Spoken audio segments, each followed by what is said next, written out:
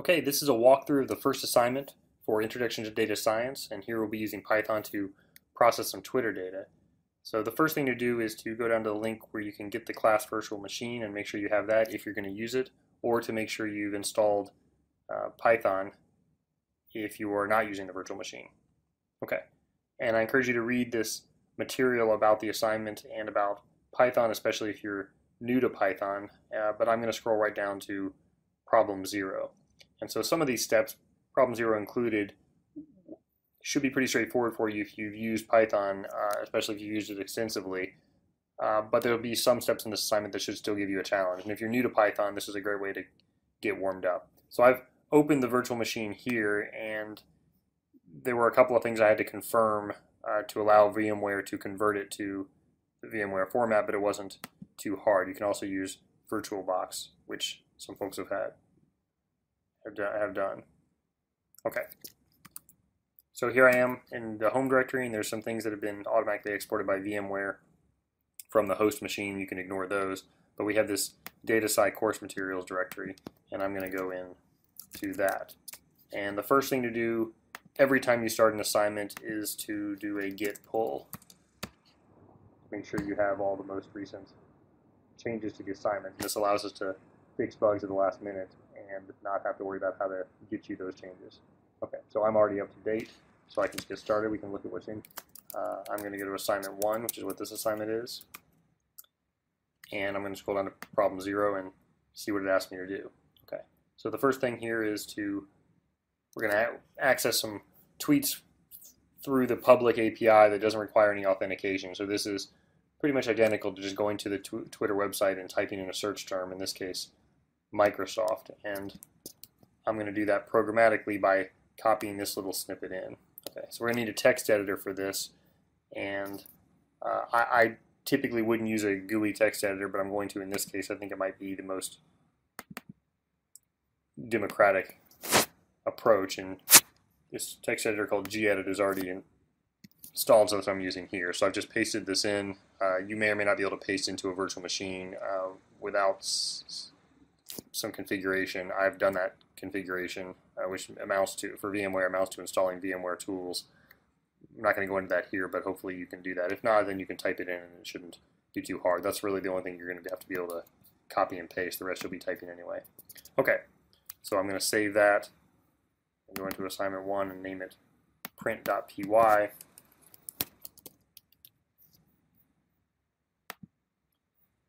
And now I'm going to go back over to the terminal window and I'm going to run it. Now I'm choosing to not use a Python ID development environment. You certainly can if you want. I typically use this kind of a mechanism for a variety of reasons. One is just because it's a little bit more portable when I find myself in an environment that I don't have a lot of control over, that I can configure. Once I get sort of hooked on a development environment, it becomes awkward to not use it. So I sort of prefer to just not be hooked on any of them. But if you have one you like, by all means use it. Okay, so there I just ran print.py and I see a bunch of junk on the screen.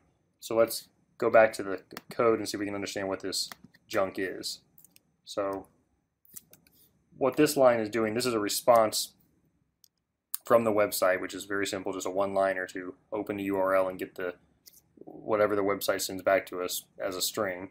And then this library parses that string because we're asserting that this is in a format called JSON, and this JSON library knows how to understand that. And so what we get back is a Python object that has all this complicated structure in it. Okay, so all this complicated structure was there in the string, and now we parse into a Python complicated object. So what kind of complicated object? So let's say Py response, and we can check the type of Py response to understand what we're looking at and print that out.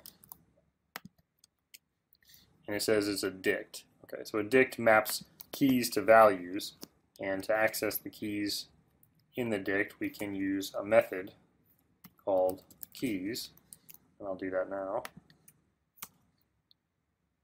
And so this object appears to represent a page of results. There's sort of a page thing that might be the page number. There's indicator of the next page and so on, but what the original query you sent And in fact, I'm actually somewhat guessing on some of the meaning of some of these. You can read the Twitter API documentation to try to sort this out, or you can just manually inspect it. But this results key sounds intriguing, so let's take a look at that. So how do we actually access the value for a particular key? We use these square bracket, we use the square bracket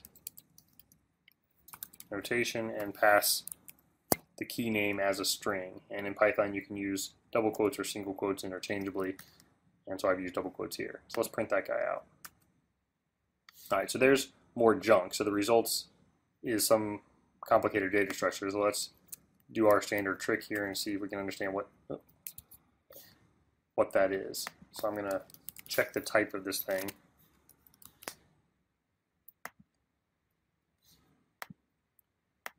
And I'm going to comment this out. And so comments you can use with a little hash character. And so that's a list. So what can we do with a list? Well, first thing I'm going to do is put it into another variable just to kind of keep myself sane. And so these are now the results. And I'm going to print out the first element of the list. And so here we're using the same square bracket notation, but instead of passing a key name, which is what dictionaries support, I'm passing an index number, which is what lists support. Okay. And you can look at the Python documentation. There's some links in the assignment to learn about the methods supported by both the dictionary and the list type. Okay, so now we printed this guy, and we get one element of the list, which itself looks like yet again another complicated, boy, that's going to get annoying, another complicated object. And you happen to be able to get a feel for this. You can recognize that this is a dictionary because of these curly braces, but we don't necessarily need to guess. We can just check it out once again. So what is the type of this list element? It's a dict. All right, same thing. Let's look at the keys of it. And notice I'm not caring too much about a lot of software engineering here. We're just trying to inspect some data that we pulled from the web. And this is something that comes up quite a bit, I think, in these data science tasks, is you're looking at some data for the first time. And so it's not necessarily the time to get too obsessive about software engineering, because there may be no one that's going to look at this script besides you. You're just trying to get a feel for things. Okay, so there I've printed out the keys for this dictionary, and I see some things I don't understand, but I would argue that perhaps text looks interesting. So let's take a look at the text of the tweet. We're presuming that this is indeed a tweet. And so now here, this is a little bit ugly. You know, I'm not saving the result as a variable. I'm just going to print out directly, but this is okay. This expression, let's see, so what's the type of this expression? Well, that's a list, and we know with a list we can access it with this square brackets and a number. So what's the type of this expression? Well, that's a dict, and we know that we can access those with these square brackets and a key name. And so the type of this expression is whatever's in text, and we haven't actually looked at that yet. So let's do that now. So that looks like a tweet. Okay. And we can try out another one.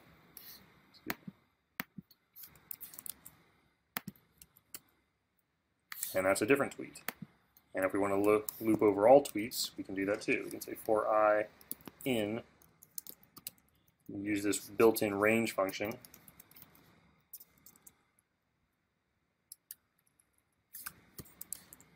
And now we can print out all the tweets from the first page, one per line, which is actually what the assignment asks for. Now, for this one, don't bother turning anything in. That was just sort of a warm-up, especially for folks who haven't really looked at Python before. But that's, you know, how you can kind of inspect a complicated data structure and try to make sense of it without doing too much work. Okay, so now we're going to get access to the actual 1% live stream. So this data was, again, just like going to the website and typing in a search term and looking at the results. But that's not we can't get a actual sample of all the tweets that are coming in. And so for that, you need to actually log in to your account and do a little bit of configuration. And the steps to do that configuration are here in the assignment, and we'll walk through that real quick right now. Okay, so we go to,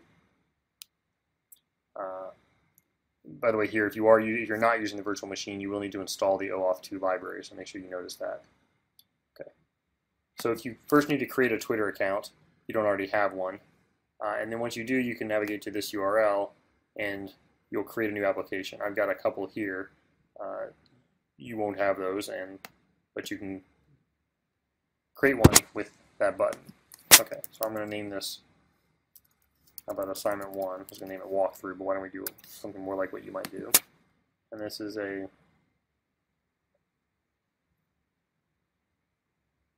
data science assignment Twitter application. And so what you're doing here is registering an application that's going to consume this Twitter feed. Now we're just going to write a couple of scripts with it, but imagine you were building some sort of a website that was going to do some analysis.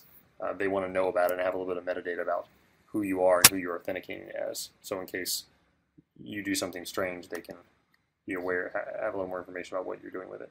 Okay, so here you can put in basically any URL, and this is again just a way to help provide some provenance in case you do something untoward. I'm just going to put in my home page, and you can essentially put in anything. Okay. Actually, yeah, and just to be clear, it actually literally can be anything. It's not even going to be sort of validated. Okay, so fine. So there's an agreement here and a CAPTCHA, and I'm going to agree to that. Type in this guy and then create the application. Oops, that's already been taken, which makes sense. So why don't we say data science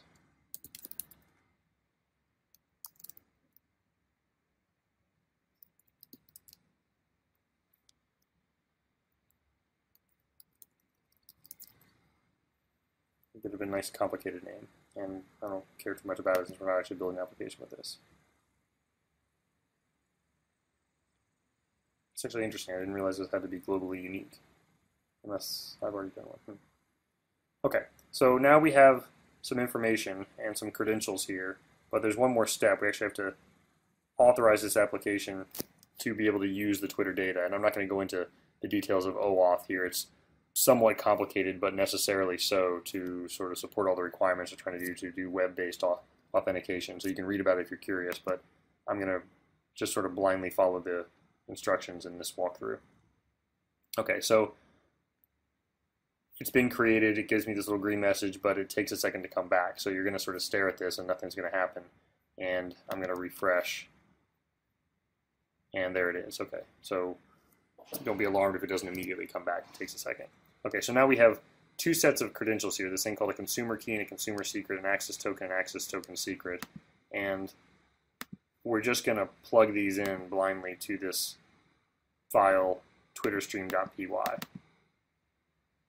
And right at the top of this, you've got placeholders here where you can put these. So let me put those in.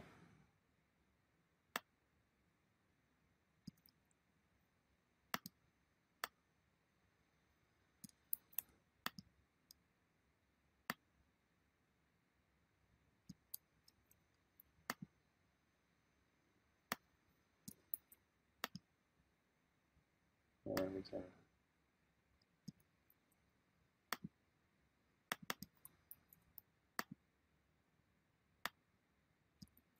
all right, so there's those, and now the rest of this file is not something you need to edit. This is just manipulating the OAuth protocol to get the results. So I'm just going to save that guy and then run it. So Python Twitter stream,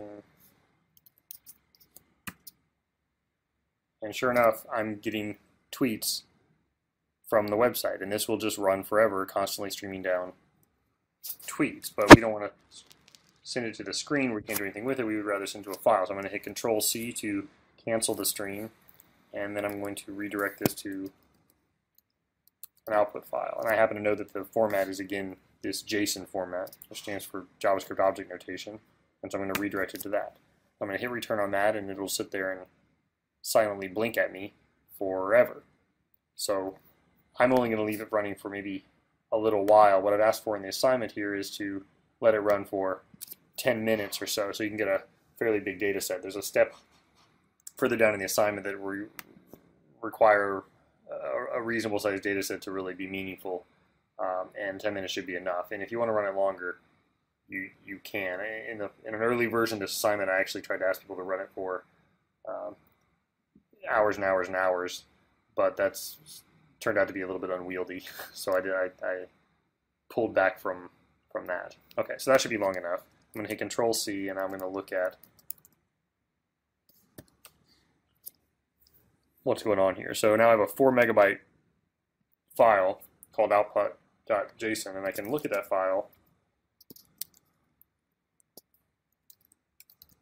The first 20 lines of that file with this command. And so that's what you're going to turn in for this assignment, is the output of head dot, the first 20 lines of the file. So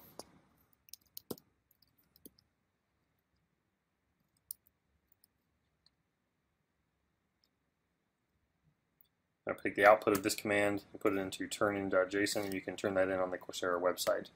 And I'm not going to walk through that step in the interest of time.